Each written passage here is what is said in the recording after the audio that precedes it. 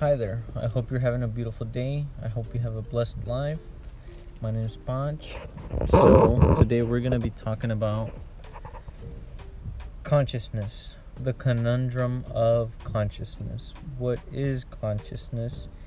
And are you conscious? Am I conscious? Are we conscious? So,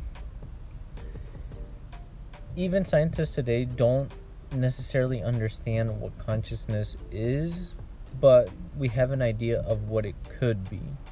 So, consciousness could be the sum of all your senses: your taste, your sight, your hearing, your smell, everything.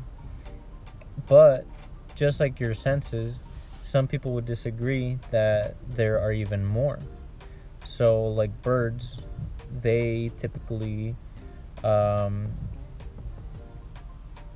usually how they migrate is they detect the magnetic fields of the earth, which tells them where storms are going to come from, where they need to migrate during certain times of the season.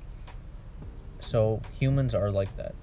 Humans could have more senses than what we perceive to be the first five: taste, touch, smell, sight, and hearing. So consciousness is linked to that because consciousness is affected through what you interact with, which is all those senses. Your senses create your reality. It helps you detect and examine the world, test it, and experience with it. So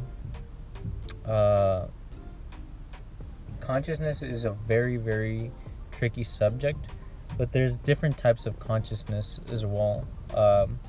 We know that there is the subconscious and the conscious mind.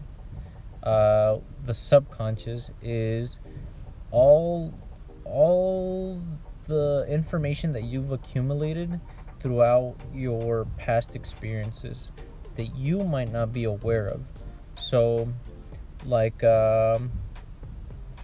your dreams, your dream state. You are not in control of your dreams. You can practice and learn how to get some control of it, but you will never be fully aware, conscious about how to control your subconscious. So we understand that there are variations of consciousness. The conscious mind is the everyday version of you that you use. It's what you interact with every single day. Your conscious mind is the one that you use every single day that you interact with, but your subconscious is kind of what information is stored when you use your conscious mind. So let's say your conscious is almost like short-term memory. Your subconscious is your long-term memory. It's what holds all the information that you've accumulated, all the good, all the bad, all the trauma, all the happiness. You accumulate a certain amount of that and it is saved. But your conscious mind it's almost like a temporary memory. You forget a lot of the things that your conscious mind observes and sees. So what your subconscious is seen as is it's your personality. But like I said, scientists would disagree between what consciousness is or what senses it actually uses, but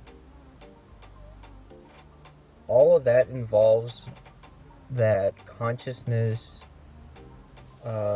is aware of something. Consciousness needs awareness. It needs to perceive something to basically understand it itself. So we have to test it in multiple ways, but that's the way that we test consciousness. We test it by testing our consciousness. We test it by examining specific things that we interact with. But consciousness is expanding. That's why a lot of the things in the world that are going on right now are falling apart, or we're starting to see some things that people hadn't necessarily seen before. And that's one of the reasons why consciousness is a big thing right now, because we're becoming hyper aware of our surroundings and ourselves. Our consciousness is shifting from inside our minds to what's outside of our minds. We perceive a lot more. We're starting to realize that it's important to understand what's inside of you, but it's not the main thing. It's your awareness is out here. If you spend more time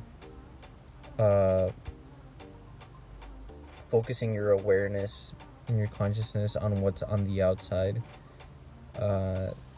and not thinking so much like about your problems, or I mean, it's okay to think about your problems, but it's not okay to dwell in your problems. It's not okay to be consumed by your problems. And that's what a lot of people are realizing even today, that people are focused a lot on things that aren't important to them, and it's being shown to you because you're put in a situation that you have to kind of figure yourself out. And that's going to be the entire world. That's going to be everyone that exists, because consciousness is almost like a wave. There's a up and a down and a up and a down. But it's always a cycle. There's always a cycle of consciousness becomes really high, then it goes really low, because you have to understand both sides. You can't understand consciousness if you're not unconscious. There's a mass consciousness and a mass unconscious. So there's people that choose to be aware of their surroundings and their life, and just looking for meaning in life. There needs to be more awareness of there's greater things out there than just suffering, than just being plain, just being regular. And that's what people are struggling right now with, that they don't know who they are, or they hit a brick wall that they don't know what to do with their life. But it's really simple. It's really simple to the point where it doesn't have to be complicated. You have to be aware of who you are to live the life that you want. You will receive all the happiness or whatever you want if you realize that you just have to be comfortable with who you are, and you have to make the changes that you want to see. Because that if you keep living a life that is a lie, that you're not happy with, your consciousness will shrink, and you will suffer a lot more, because you're not aware that there's other circumstances that are affecting you, because you chose to enclose yourself in a box that doesn't have much power over you.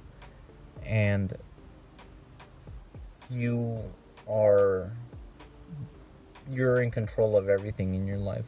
Nobody else is going to be more in control of your life than you. It's up to you and your own discernment and consciousness and awareness to figure out the ways that this will take you to the next step that you want to be at. Will this make me happier? Will this make me sadder? Will this get me one step closer to the goal that I want? Your awareness is needed for all of that.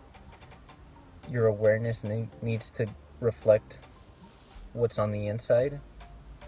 You have to be who you want to be, not who somebody else wants you to be, and then your life will reflect that. But yeah, I'm gonna be talking about these topics just because it's very interesting, and it seems like a lot of people are becoming self-aware nowadays, and I just think a lot of people need a lot of help because they're misguided, because it's not necessarily known. You will go through a period of time where you don't know where to go, and there's people that have already been through that. I still need to understand myself more. You have to, there is no greater goal than to understand yourself, your mind, who you are, what is around you, because that shapes your reality. You create the world that you want to live in when you become the person that you want to be. So I hope you'll join me on this journey, and I hope you have a beautiful day, and I hope you have a blessed life. Peace.